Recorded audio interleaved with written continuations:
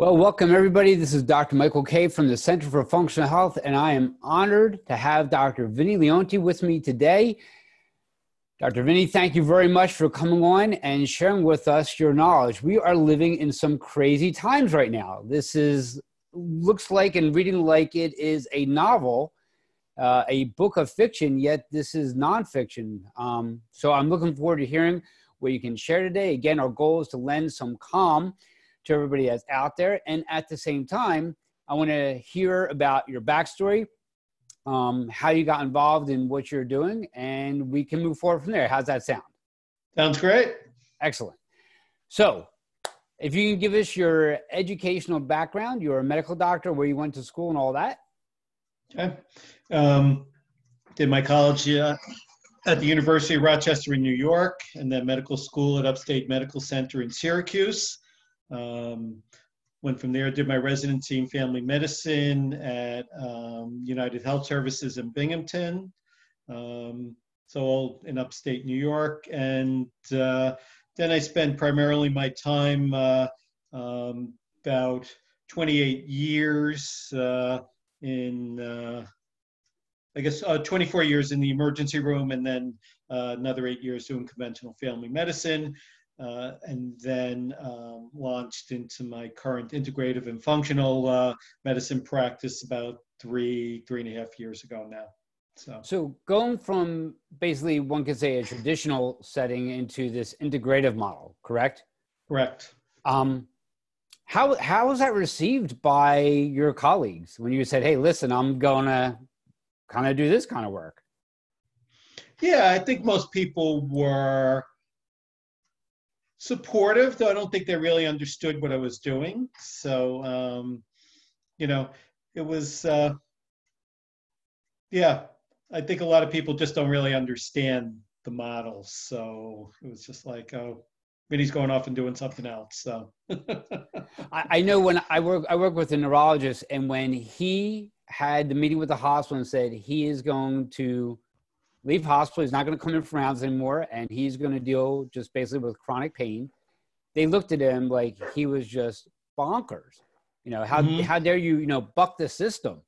Right. So I know sometimes it's very hard for you guys to say, hey, you know what, I'm going to do something that's different, but I'm sure, there's a lot of great passion behind what you do. You get to spend your time with your patients now. Right, absolutely. And for me, maybe it was made easier because not only did I leave my former job, but I actually moved entirely out of the area because I was in upstate New York. So it was just a totally clean break, which is sometimes easier probably than what the neurologist did, where he's kind of staying in the same area, but just not going to the hospital. So, right. But yeah, get to spend a lot more time with patients and look at things, through a different lens, a much more powerful lens, if you will, to help create health rather than just kind of manage chronic illness. So the typical patient that comes to you, I mean, are they seeing you as their primary care doc? Are they seeing you for, I know you have the medical marijuana program. So what is your typical patient that you see? Not even sure that there is a typical patient. Okay. There probably are maybe typical groups, if you will. There are some patients who have kind of that complex chronic illness, fibromyalgia, chronic fatigue, autoimmune diseases, that lends itself more to a functional approach rather than, more of the conventional medicine. And a lot of those people have been through kind of the mill of specialists, if you will. They've seen oftentimes 3, 4, 5, 6 specialists and haven't gotten answers to their problems. So we'll get those people to work with. Then there are the people who are coming to me who maybe are somewhat more conventional in terms of they're coming to me because I have a particular passion, excitement about taking care of people with vascular risk factors, preventing heart attacks and strokes, and helping with the cardio-metabolic syndromes. So those folks are a little bit more conventional, just getting the benefit of more of looking at the root cause and, waking them up to the idea that you can actually reverse your illness rather than just kind of taking a pill or moving on to insulin, that kind of thing. So there's that group. And then there's, as you mentioned, the group for medicinal marijuana. And those folks are more coming to me just because they either have problems with chronic anxiety or chronic pain. And I'm more just managing, certifying them for medicinal marijuana and helping to manage them in that fashion. Those people often have their own primary care doctors that they're still seeing, maybe even pain specialists. Folks who are either coming to me for their vascular risk factors or for their autoimmune, they may choose our practice as their primary care practice. And I would say probably get about half and half.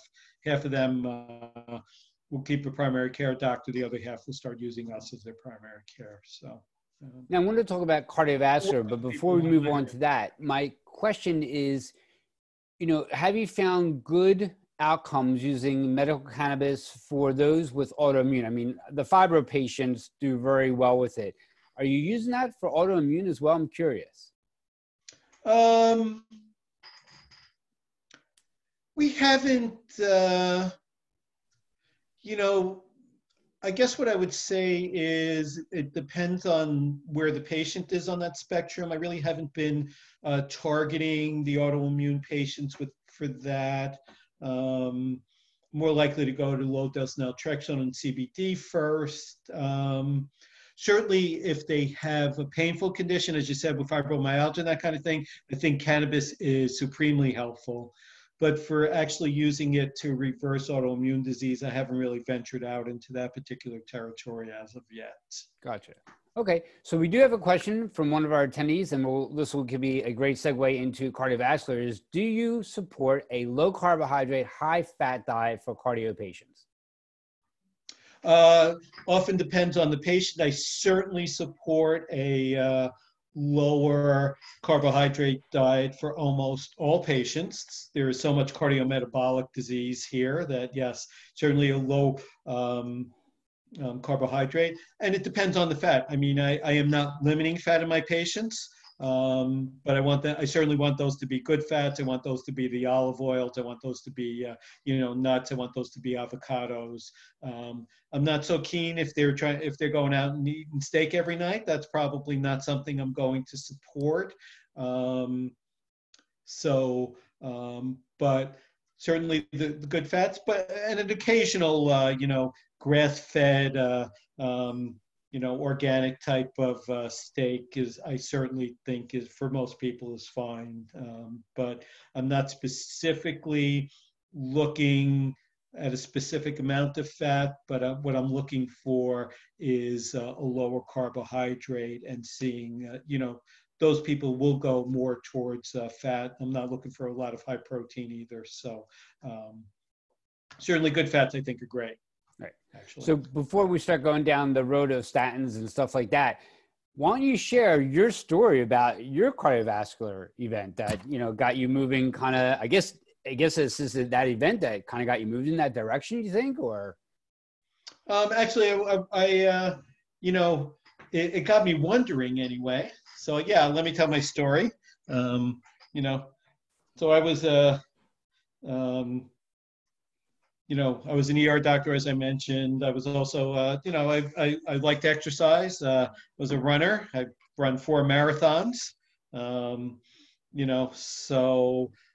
was surprised when I was out for just one of my routine 3-mile runs when I was 57 years old, and developed kind of a squeezing chest pain. Didn't really want to believe that was angina, but I noticed that when I ran, it hurt, and when I walked, it didn't hurt anymore. So I went and saw the cardiologist, had a stress test, which I gloriously flunked. Had a cardiac cath the next day, and I had an 80% blockage in one coronary artery and a 70% in another, and I woke up with 2 stents. So that was surprising to me. And really, it's taken me, even doing what I'm doing, it kind of taken me these past 7 years. I really started doing integrative and functional medicine about 3 years ago, but I still always wondered why I had, you know, why I developed coronary artery disease. My dad had coronary artery disease. He had a heart attack at the age of 47, but he smoked Lucky Strikes. He was 60 pounds overweight. So I didn't have either of those particular risk factors. So I thought that I was going to be immune from coronary artery disease. But I did have some other risk factors, certainly with working in the ER, being on the front lines, if you will, high stress job, kind of disrupted sleep during that time period. Those were some of the risk factors I, certainly contributed. And it turns out that finally figured out that I have an inherited risk factor, a lipoprotein disorder that I must have gotten from my dad because my mom lived to 92 without heart disease. So that was not tested for by any cardiologists, only tested by my own integrative physician. So I think that put, kind of one of the final pieces in place for me. So yeah, so I became, after this, with my heart disease and realizing there was different way. I did I went to the Institute of Functional Medicine, took their cardio-metabolic. That was my first module. And when I saw the power there, it really did make me see that there was a different way of doing things and that I could help people in a much different and much more powerful fashion than I could by using conventional medicine and conventional risk factors and that kind of thing. So I can tell you that, I work with, I should say, cardiologists are in my area where I work, right? They're across the way. And they don't even know like this side exists from an integrative perspective whatsoever. I want to talk about lab testing, and I can tell you that simple things like when I say, hey, did you guys run an LDLP? They look at me like, why would I even do that? I'm going to give them a statin anyway. I'm like, LabCorp has this NMR profile that's incredible, but like, what a waste. We're just going to give them the statin anyway. So let's jump into, if we can, lab work, your feelings on lab work, the importance of LDLP, if you feel that's important, and statins. Yeah, sure. So typical lab work that I do on all my vascular risk factor patients, and any patient who actually is maybe over the age of 40 that might have something inflammatory going on. I check an expanded panel of inflammatory markers that tell us about, that give us an idea whether there could be inflammation coming from the mouth, the oral microbiome, if you will. Markers that say if there's inflammation in the arteries, and checking microalbumins to see if the kidneys are starting to leak from inflammation.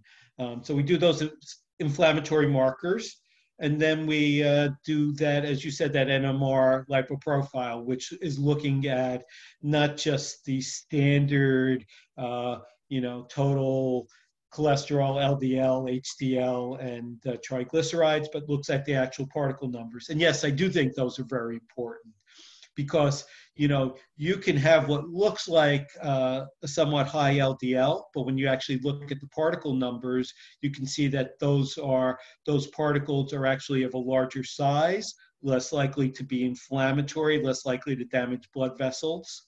And so that person, you might not rush to give a statin. You might do some lifestyle modifications and, put them on that low carbohydrate diet and see what happens with their numbers rather than just rushing to a statin. I try to avoid statins in, the majority of my patients. Do I say that I never use them? I would never say that. I think there are certain people who have high inflammatory markers, and we also do a test called CIMT, which stands for carotid intimal medial thickness, which actually lets us look at their blood vessel wall and see if there's inflammation and plaque and how much of that there is. And if there's a lot of that, and you can you can get an idea whether they actually might have some early event risk, as they say, that they might be more prone to have an event in the next 3 to 5 years. I might use a statin temporarily because it is very powerful at getting things down. And we kind of put all the lifestyle and things into play. But that is the minority of the patients. The majority of patients, I would say that I don't use statins and will use lifestyle and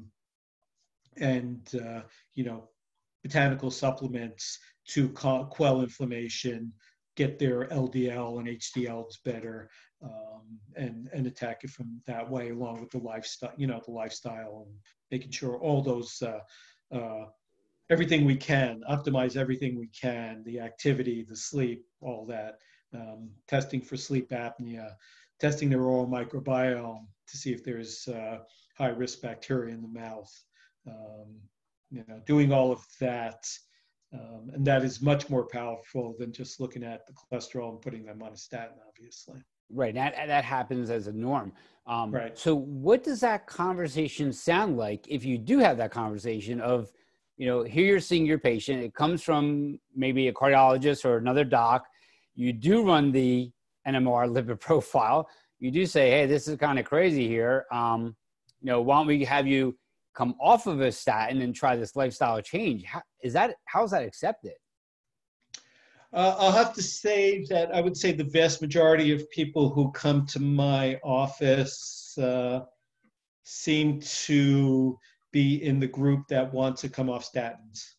So, okay. So there's some motivation to begin with, so it makes it a hell of a lot easier. Yeah, absolutely. Sure. Okay. Yeah. So we got another question here. Can an MI, myocardial infarction, cause lipids to change after the event? Do you think that? So can an MI cause lipids to change after an event?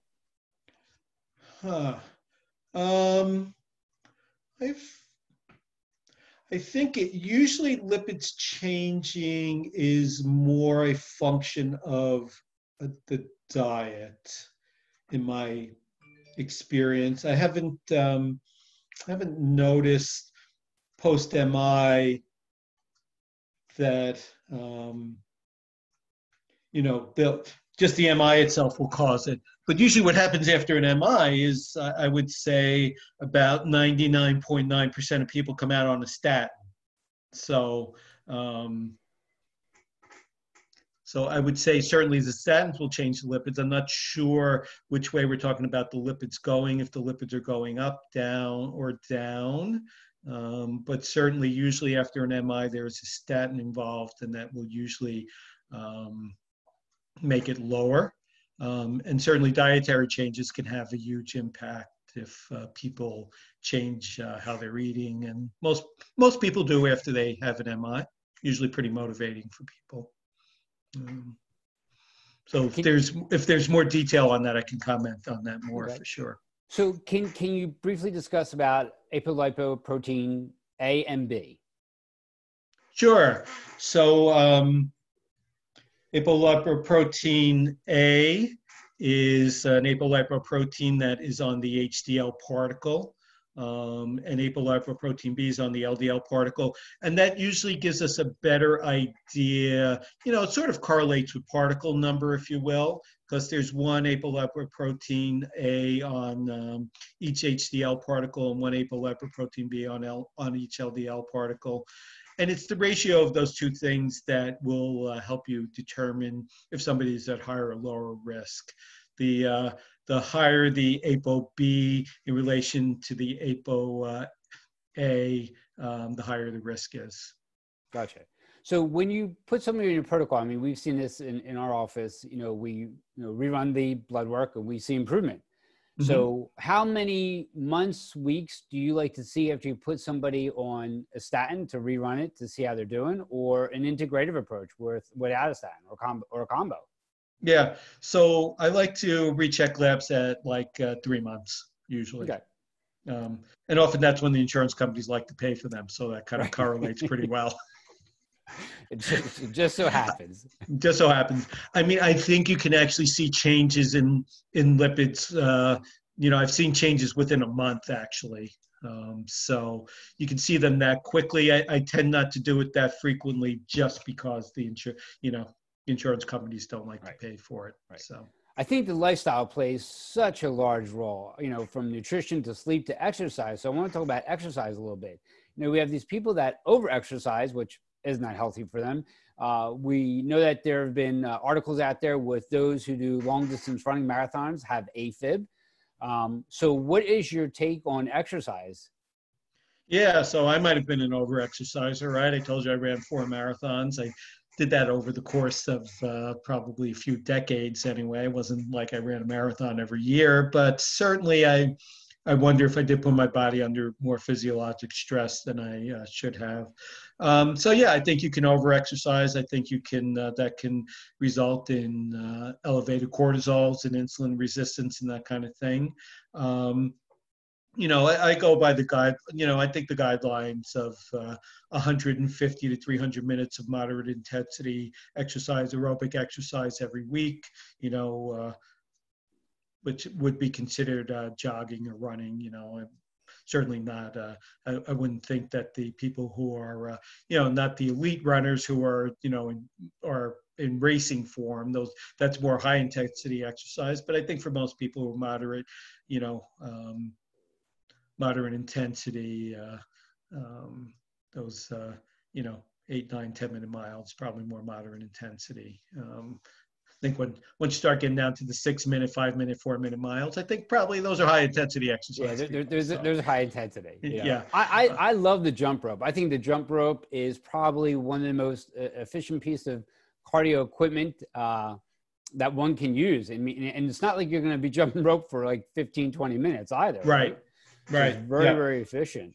Yeah, absolutely. And so when they say 300 minutes of moderate intensity, and actually, fast walk is also in the moderate intensity. Right? So, but something like jump roping or actually, so the running, it would actually, you usually get about double the minutes in terms of, so if you walked for say 150 minutes, running for 75 minutes would be considered somewhat equivalent to that. And jump roping, is probably is certainly more, probably gets into the higher intensity category than running, does. So doing that. And easier on the joints too, right? So if you know how to jump rope properly, it's just so much easier on the joints. I mean, you're really preserving your ankles, your knees, your hips. So it's a wonderful movement pattern. I'll have to have you teach me how to jump rope, Michael, because I can't seem to coordinate that for some reason. Yeah, I mean, when I was taught that back in chiropractic college, it was like, wow, the whole world just opened up. It's like I don't have to run for 2 hours and still getting some wonderful cardio work. Yeah. So it's really an excellent activity.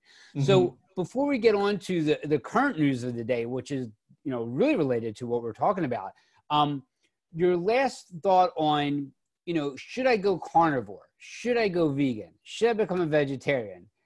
I mean, I get this question quite a bit in the office. So what are your thoughts on that? There's people who go all carnivore diet. I mean, some of my gut patients have done incredibly well with that. So we usually do some base testing as well. But what are your thoughts on that? Like that all carnivore diet? Yeah. So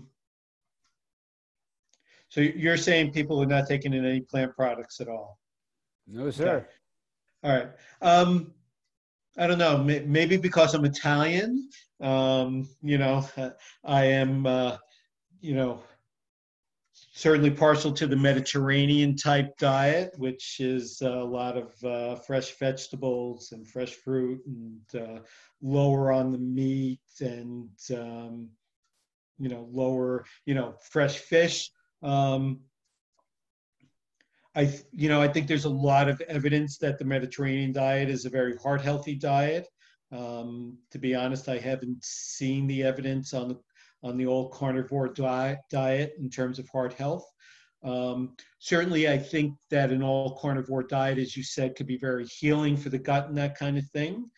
So it certainly has its uses there. I'm just not sure over the long term how it would be. Certainly, I know that diets, if you're all carnivore and you're not taking in, if you're not taking in carbohydrates and that kind of thing, I guess that would, take care of a lot of the carbohydrates that people would be taking in. Certainly, I guess there are groups like the Eskimos who eat a lot of they eat a lot of, I assume, whale and seal and that kind of thing. Yeah. High fat. I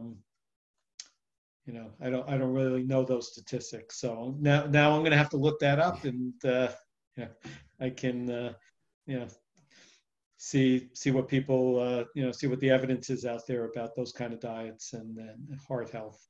So let's jump on to today's current events. I mean, we'd be remiss not to talk about COVID-19, and it seems like those who are at risk, aside from elderly, are those who have cardiovascular risk, those who have diabetes. We can talk about this underlying inflammation. So from your perspective, somebody reads the news and they say, oh my God, I do have a heart condition.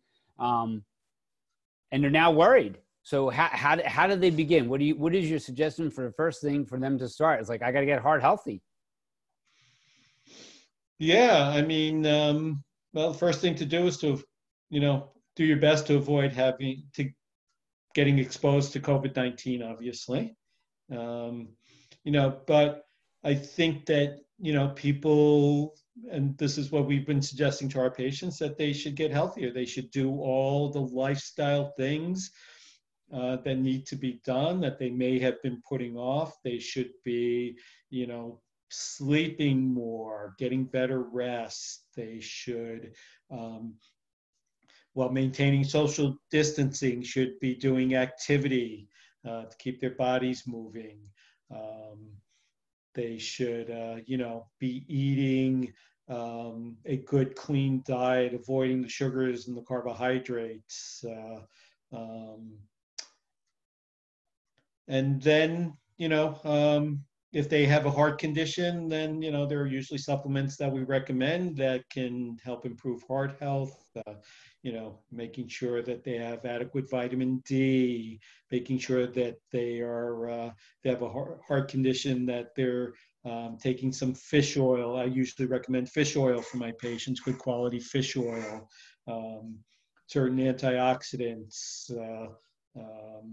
quercetin, curcumin, those kind of things, lycopene, to optimize the anti-inflammatory and antioxidant capacity of their body to deal with things in case something does happen. I saw a report yesterday as I was scanning through that COVID-19 itself can cause some heart injuries. So in a certain minority of people. So probably explains why people with cardiovascular disease are at higher risk. So, getting yourself as healthy as possible, doing all the things you need to do, I think minimizes that risk for people. Right. And it's not too late, right? I mean, it's not, you can start anytime. Now would be a great time to start. It's interesting. We find ourselves doing stuff that, we tell our patients to do that by default it's happening. Myself, I'm sleeping more than I usually sleep. I don't know if that's happening on your end or not. But sleep is really important. So could you talk briefly regarding sleep and cardiovascular health and your take on melatonin? So, so sleep is very important for cardiovascular health. It is when we are sleeping that we get truly parasympathetic. Our body goes into healing mode, helps calm down inflammation, that kind of thing. And there certainly are a slew of scientific studies if people sleep less than 6 hours a day, that is not good for your longevity. So I would recommend that people certainly sleep more than 6, and I usually try to tell people sleep 7 to 8 hours a night, for best effects. So I want to take on melatonin. So melatonin has many properties. Certainly for some people it helps them sleep. It also helps actually with acid reflux. and it also works as an antioxidant and an anti-cortisol. So I think melatonin can be helpful for people, especially with sleep problems, but also people who might want to, might have some insulin resistance, cortisol, that kind of thing can also be helpful there. Excellent. And we have another question. Can exercise slow down atherosclerosis? What is your opinion on that? Can exercise slow down atherosclerosis? It certainly can. Certainly one of the recommended interventions. Helps. When you exercise, you generate many anti-inflammatory compounds. So that's one way it does it.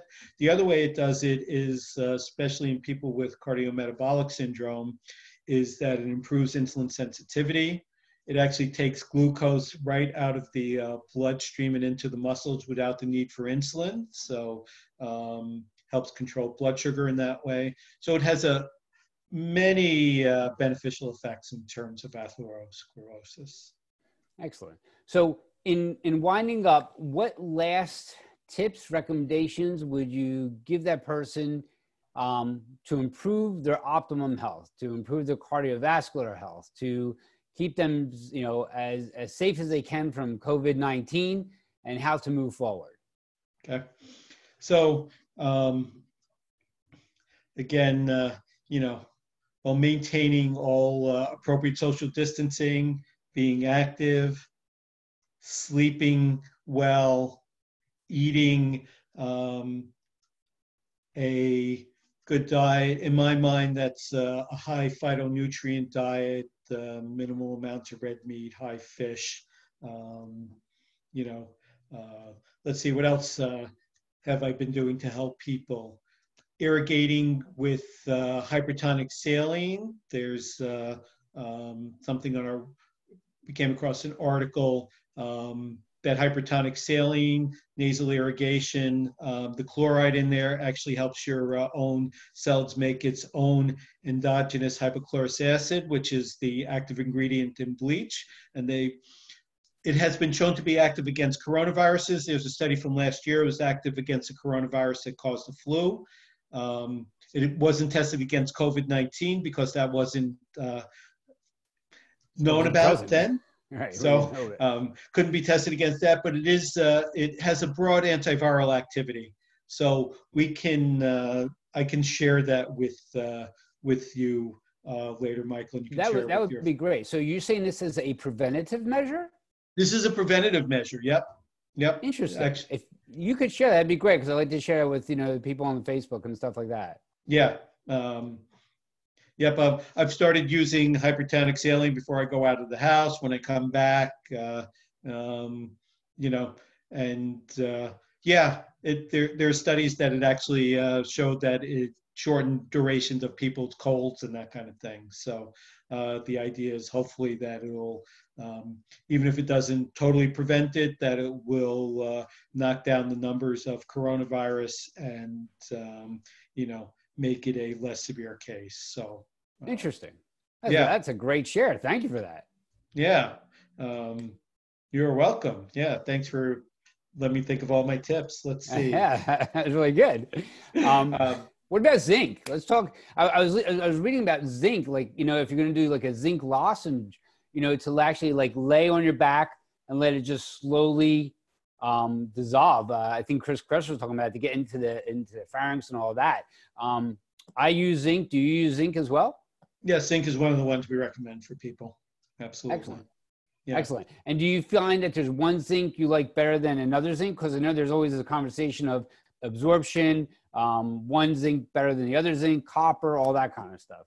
Yeah, I'm not sure. I tend to use more of a chelated zinc, but I'm not 100% sure that that's the right thing. It seems like the right thing. It seems like the right thing. I mean, I take it. So I use it. So far, so good. Fingers crossed, right? And of course now vitamin SD, vitamin social distance, right? So that's where we're at. Okay. Well, very cool. I thank you so much for your time today. I really enjoyed it. Learned some great tidbits. I hope everybody else did as well. If you can share that link, I'm going to share it with everybody else. And any parting words? No, just everyone stay safe, be healthy, and thank you for tuning in today. enjoyed talking with you, Michael, and to the folks who are listening. So let's do this again sometime. Great. Thanks. We will see you soon. Okay. All right. Take care, Michael. See ya. Thank you so much. Thank you.